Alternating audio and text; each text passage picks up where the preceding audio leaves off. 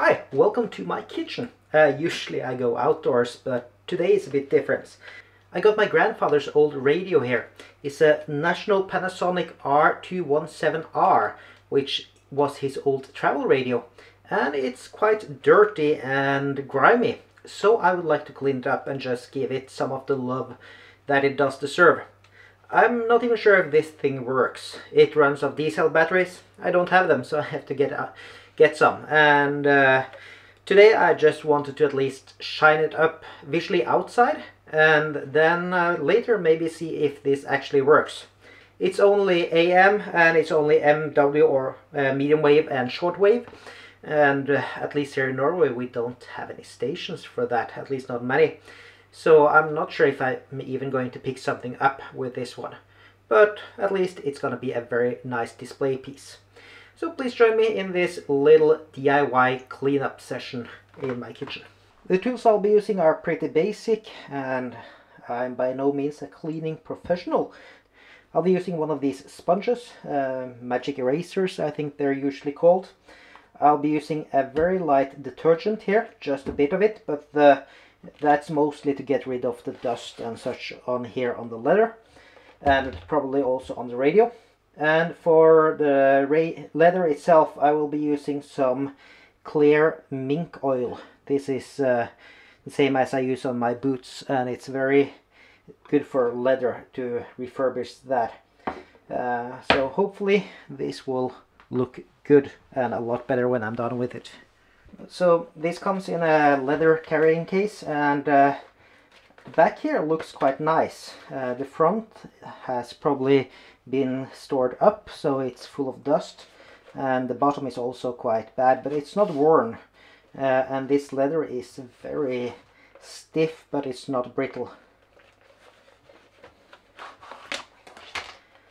So this is the radio itself. It's an 8 transistor radio, and it goes from 53 to 160 kilohertz and 5 to 18 megahertz. And on the back here there's a switch switching between medium and short wave. Inside here there are some batteries. I'll take a look inside here at some later stage.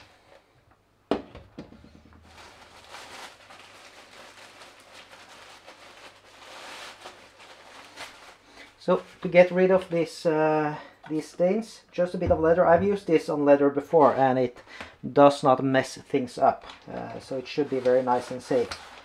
And I just want to get rid of the surface dust here, so I just want a bit of moisture. It's not dirty, it's just dusty.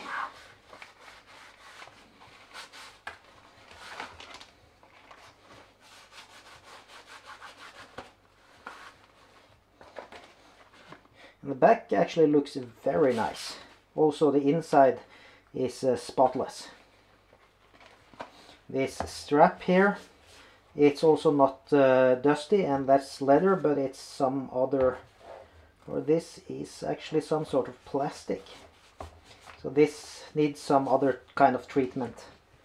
It's a textured plastic.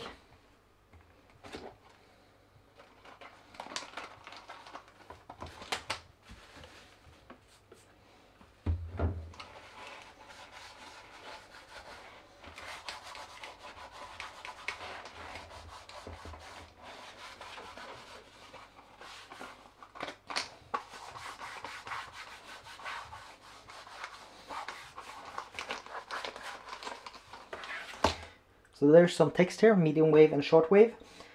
I'm not sure if I could be able to refurbish this. I could probably make a stencil, but it would be very hard to match that to the text that's already on here. So I think I'll just leave that as it is.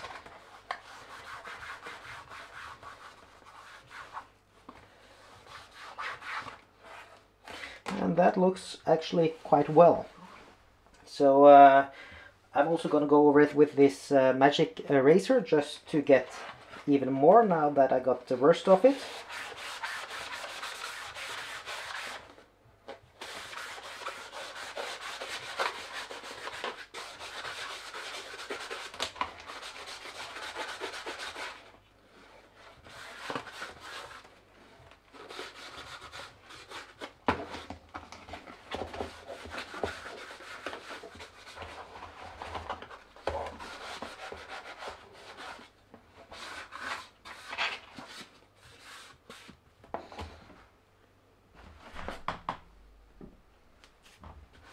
and it did pick up a bit, but not very much. My guess is that it will pick up a lot more once I go over to the radio here. So if I take a clean surface here and drag that over the top surfaces, you can see it picks up a lot of grime. So this radio here is a lot more filthy than the leather bag. So just the old trick here. I got a nitrile glove in here, and then just an old sock to put the leather cream on.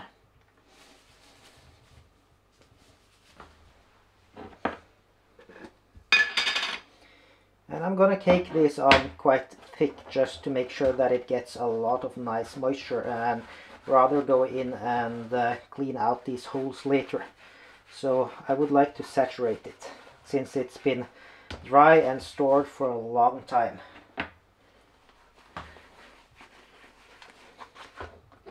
And it does accept it. It gets sucked in quite vigorously here.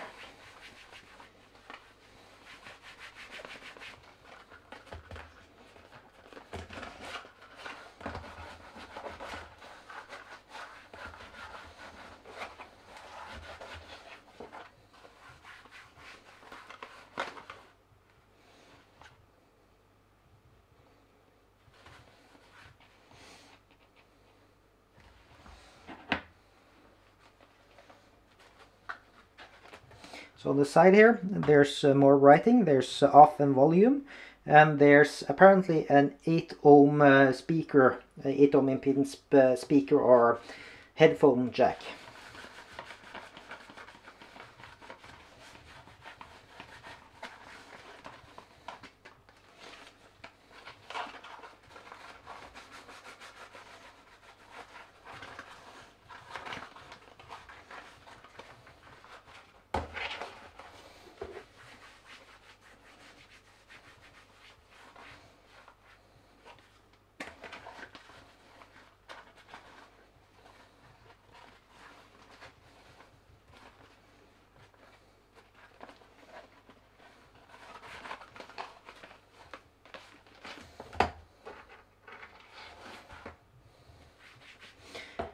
I think that was all the exposed leather surfaces, so I'll just let this rest and then maybe do a refill later if I feel that it needs it, but for now at least it looks a lot more shiny and good. So now it's time to look at the radio itself, and I'm gonna just go over it with the same detergent easily, and then see if I can take the rest with the magic eraser.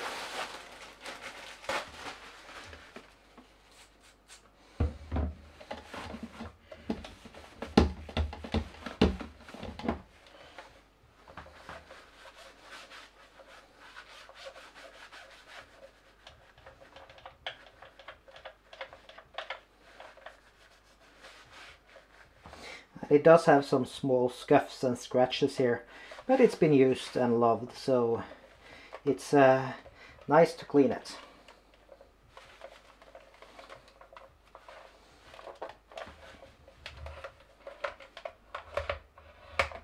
This pack panel is removable as well, so I'll be sure to take that out later.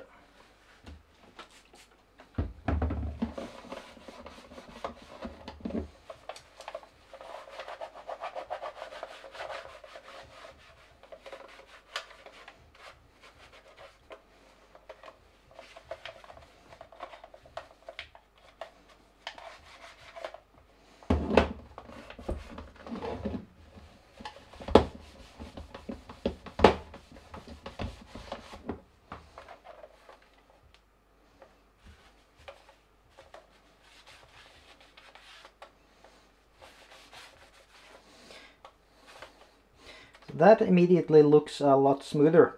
There seems to be a slight amount of dust inside of here. I'm not going to disassemble it to that level to clean it. I would just like to have it mostly look nice.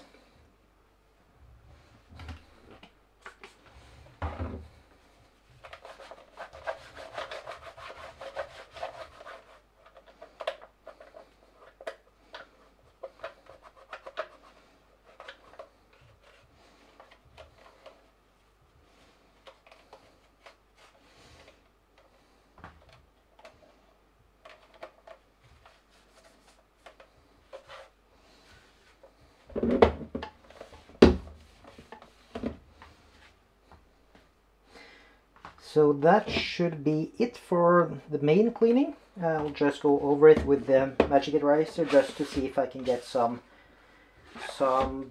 bit more here, but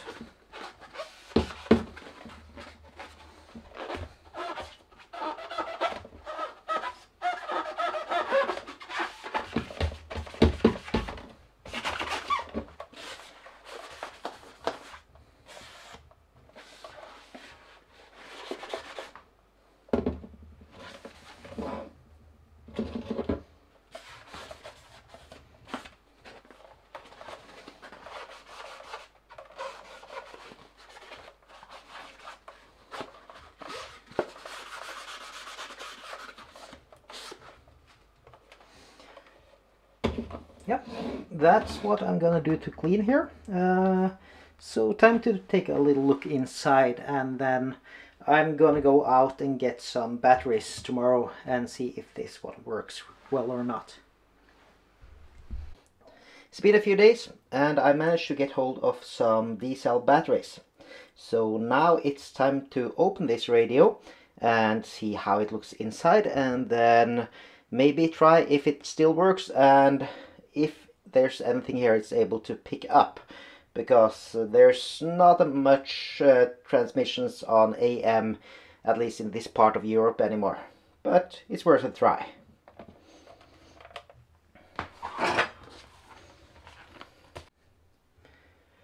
On the back here there's a big flathead screw, and that's the only way to open it, or only part you have to do to open it. So just do this one, and it turns into a thumb screw once you just get it going. And let's see.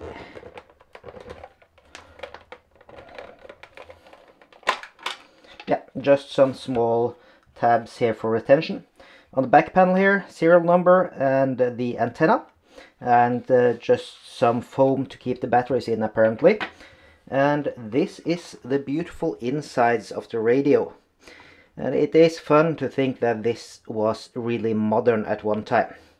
A big ferrite bar on the top here for the AM reception, and lots of small discrete components here. Doesn't seem like there's any chips here at all, only discrete. I'm not going to disassemble this. This is mostly a showpiece for my end, so I'm sure there are some in-depth technical views somewhere on the net for people that are interested in that. But to do a bit more of a close-up here, there's a battery tray here for 2 D-cells, antenna, as I mentioned before, speaker, 8 ohms.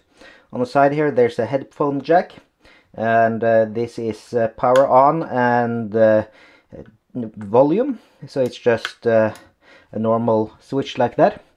There are a few transistors here, so at one time that was apparently very modern. Other than that, just discrete simple components, and yeah, probably a very standard design for a radio at this time. So making sure it's turned off, and both batteries go in the same way here, and the positive terminal is actually down. That's interesting, but still, it's probably to keep the electrons from falling out this top end of the battery.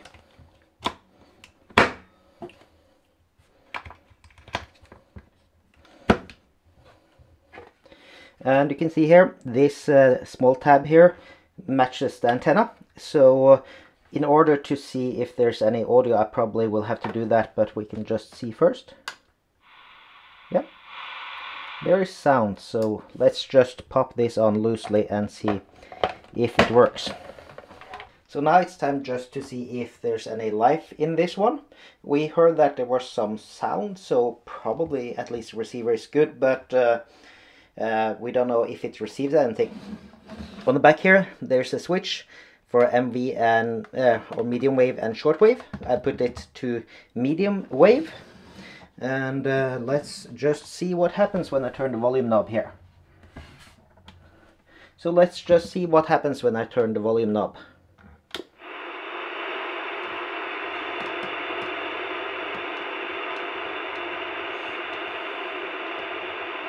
So this is the top dial, goes from 53 to 160 kilohertz.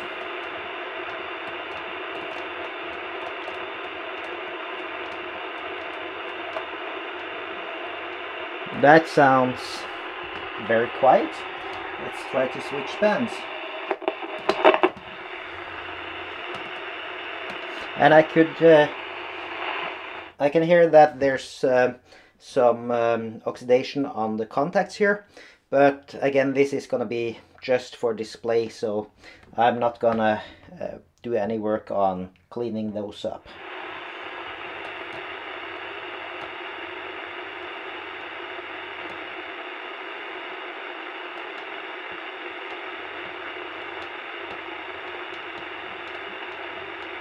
This tuning dial is not good.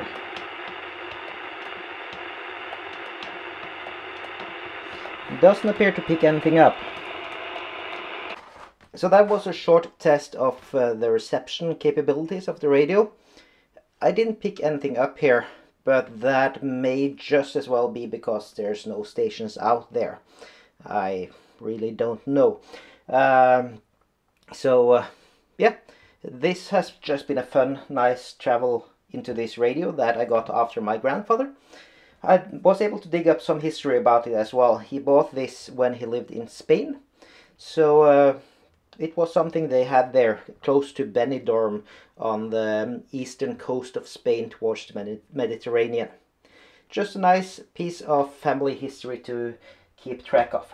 So what remains now is just putting it into its carrying pouch. And the pouch actually turned out quite well. The leather took well to this, the leather took well to the cream. So just put it in here and snap everything together on the rear.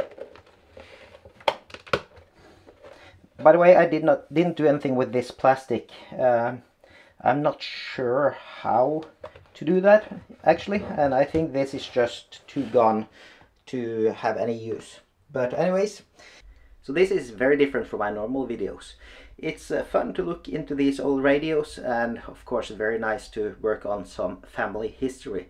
This will be on the shelf behind me and just a nice thing to look at, and I really wanted to save the leather before it went too bad. Thank you very much for watching. I hope you liked it, and if you do, please leave a like, comment or subscribe to the channel for some other radio related stuff that is not restoration of radios. Thank you very much. 7-3.